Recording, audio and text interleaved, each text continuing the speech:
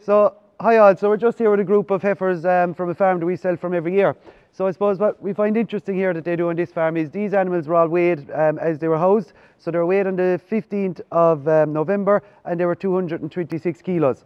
So then what the farmer does is each animal is individually, after the weighing, they're batched into the groups accordingly. So you have the lightest heifers here, which are on 3 kilos of concentrate, to the strongest heifers here, which are on 1 kilo, and in the group in the middle then, they're on 2 kilos.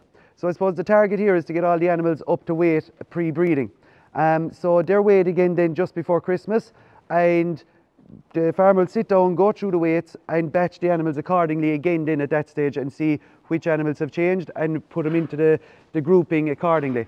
I suppose the big benefit I see it as well is that each group is within their own peers. So the lighter heifers here have plenty of feed space and they're only competing with animals of the same weight, and so on then with the stronger group, I suppose, here at the end as well. It is just stronger heifers here that are competing with the stronger heifers. And as I said, they'll be weighed then again coming up to Christmas time and batched accordingly. I suppose the big benefit that they're seeing is the conception rates as heifers then are very, very good.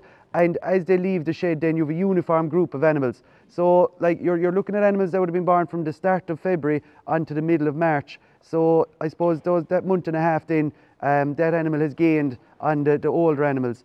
The other benefit then you're seeing as well is, I suppose, at that smaller size, you're getting a better response from the inputs you're putting into the animals. So once these animals go out to the shed, I think for the last 5 years, these animals haven't got any meal when they have gone, once they've left the shed until they go into the parlour, which is the time you want the animals to be at their best, I suppose, and as first calvers then get them back in calf again. So maybe just something for farmers to think about, that at this stage you do get the best response, and to have them going out pre-breeding in as good a condition as you can. So as you can see here, this is you have in-calf heifers and the cows. So again on this farm, the shed space isn't there to keep the in-calf heifers and the cows separate. So when they come in from the land, they're all mixed in together. So as you can see here, anything with a collar is a cow after doing lactation, and you have 2 heifers here which are well up in weight, and they're able to compete with the cows at this stage, which again helps them after calving down again. They're not being mixed at that stage, that they're already being mixed in. So we'll say a first calver isn't mixing with the cows and maybe getting bullied at that stage. So again, they're being mixed in beforehand, which is a help to those heifers again, to give them every chance to, the ultimate goal I suppose, is get them back in calf for the following season.